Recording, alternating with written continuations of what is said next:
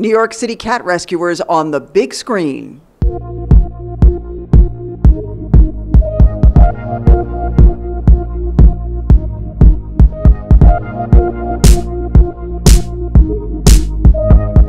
Why do this film? Well, both my co-director and I, Steve Lawrence and I, both have an interest in cats, but we came to the story from different routes, really. Steve and his wife bought a brownstone in Brooklyn and discovered when they moved in that they had inherited a colony of cats in the backyard, and they didn't know what to do about it. So they called a rescuer, and the rescuer helped them learn about TNR and do all that. And Steve, being a filmmaker, thought, and also discovered that there were so many street cats, not just in Brooklyn, but just on his street, that he discovered that there was this whole world of rescuers and feeders and abandoned cats and feral cats, and he thought, this is a fascinating subject.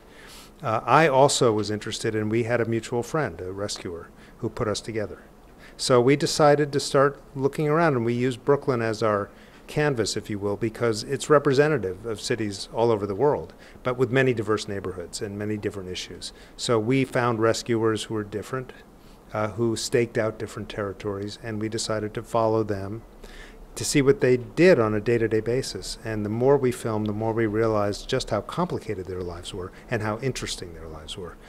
Yeah, I think there's this stereotype of the crazy cat lady, but animal rescue is serious business. Totally. It's very serious business. And the whole myth about crazy cat lady is truly a myth, because the people we met are highly functioning, and they have full-time jobs, and many of them have relationships and families, and yet they have a compassion for these animals, and they don't want to see them suffer. But what's different from with them is that they actually do something. Many people just say, isn't it terrible? They see a starving kitten. They actually do something, and that's the difference. So what has the reaction been to the film? It's been remarkable, actually. The reaction to the film has been amazing. We had no idea that there was such an interest. We knew there was a core audience of rescuers who would respond very positively to the film because we depict what they do. They're unsung heroes. But other people, even people who don't have an affinity for cats, really respond to the film because they respect what the rescuers do, and they feel for them. This is a stressful thing that they do, and they're not validated. They're not paid for what they do.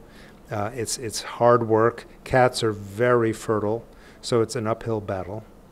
And so people who see the film, they say they laugh and they cry. And I can understand both sides to it. It's a happy story. It's a sad story, a poignant story. And so is there a call to action here? Do you find that it's having that effect? Yeah, I think there is a call to action for the film, and also a call to awareness. The more that people understand the problem, that there are upwards of possibly 1 million cats living on the streets of New York City, then that will motivate people to do something. So in that sense, it's a call to action. The film is really a look at people as much as it is cats, And from that, you can take what you want.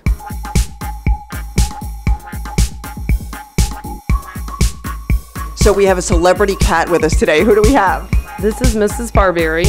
She was on the streets of New York as a stray. One day she was walking along and someone picked her up and put her at animal care centers in New York City, where I met her as a little stray, and she was about 7 months. So she has a mystery story, but she's really a David Copperfield Dickens kind of story, because here we have her today hosting a screening at IFC in New York City. I mean, tell us why it's important for you to be here today.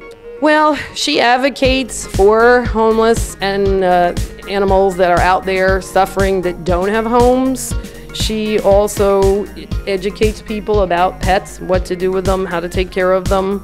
She's also a cheerleader for the soul. Her fans just love her because she brightens everyone's day. So what's the future for the film?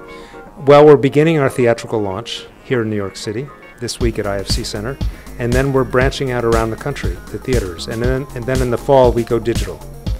So we're going to be on iTunes and Amazon and hopefully Netflix and everywhere else. And people can buy DVDs for people who still use DVDs. Some of us. Some of us. And Blu-rays, we have them. Right. They can go to our website and buy them or download digitally, catrescuersfilm.com. And hopefully it will be seen by a lot of people, not just in the U.S., but around the world. Find out more about the movie at catrescuersfilm.com. Susan Richard, 1010 Wins News.